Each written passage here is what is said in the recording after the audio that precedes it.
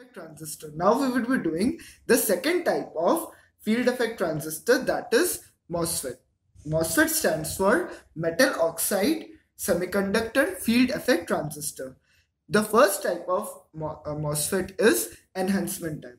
There are two types of MOSFET, that is enhancement type and depletion type. So what is a MOSFET? MOSFET is an active device. What is an active device? Active device is a component, is a circuit component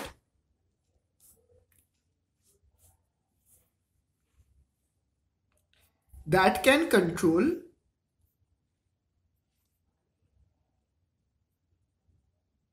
the flow of electrons in a circuit. So what is a passive device then? Circuit components that cannot control the flow of electrons in a circuit are passive device. Passive devices like resistors, capacitors, inductors. These three are passive devices, while active devices are BJTs, transistors, MOSFETs, JFETs. As they can control the flow of electrons, they are active devices. So what are the types of MOSFET?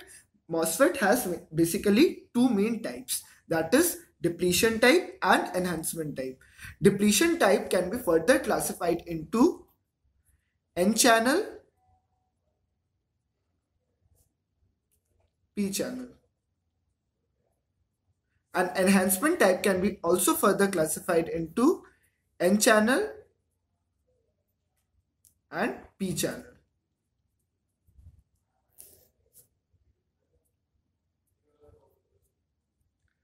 So here we would be studying the construction of N-channel enhancement type MOSFET. Enhancement type MOSFET is known as that type because channel does not exist initially and the channel is enhanced. In enhancement type MOSFET, always remember that the channel does not exist initially, but due to some external voltages provided, the channel gets enhanced in the MOSFET. So now we have to do the construction for enhancement type MOSFET. In N-channel enhancement type MOSFET, the substrate or the body,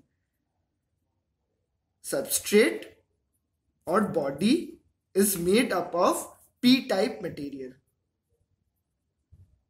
There are four main conductors that are present in the MOSFET. The first conductor is known as the source, gate, drain, and substrate or body. These are the four conductors.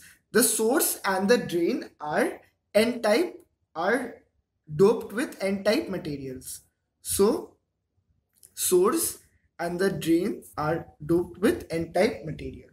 So due to this, a PN junction is formed between the substrate and the source and the substrate and the drain. So a PN junction is formed. A depletion region is formed thus. Due to the formation of a PN junction, a depletion region is formed in this part.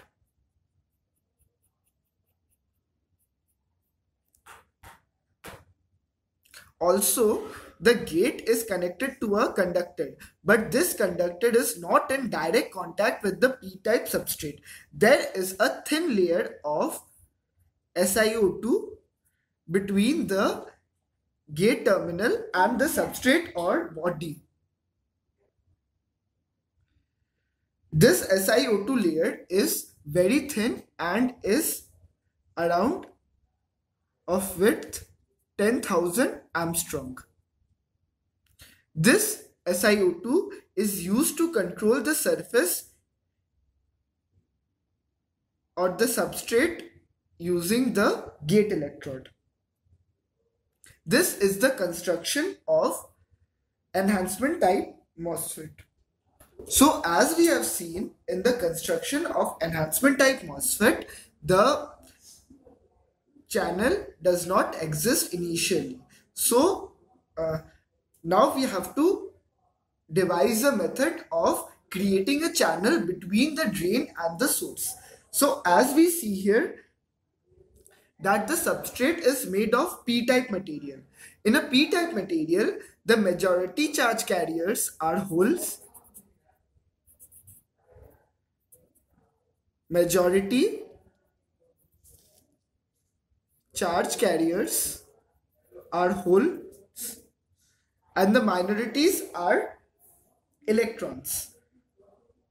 So what we would do, we would be providing a positive potential at the gate terminal. So on providing a positive potential at the gate terminal, we get, so here what we do, we provide a positive potential on the gate terminal.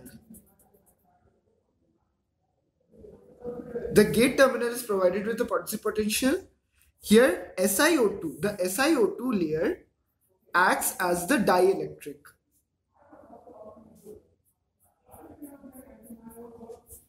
This is the SiO2 layer and it acts as the dielectric.